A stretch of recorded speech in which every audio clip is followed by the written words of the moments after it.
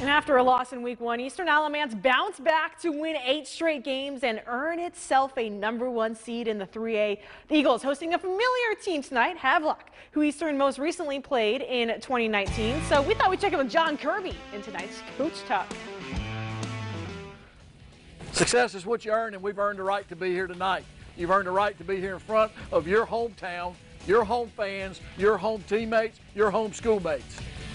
Tonight's a night that something may happen during the course of the game. Preacher talked about it before we ever started, right? If something happens in the course of this game, how are you going to react? It's going to make a difference in how the outcome's going to be. But here's my question to you.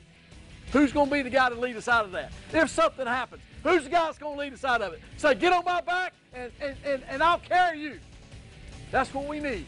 We need each and every one of you fighting hard, fighting for each other. Can we do that? Yes, hey, here's my question to you. Who are we? Eagles. Who are we? Eagles. What time is it? What time is it? Guys, let's go play the game of your life.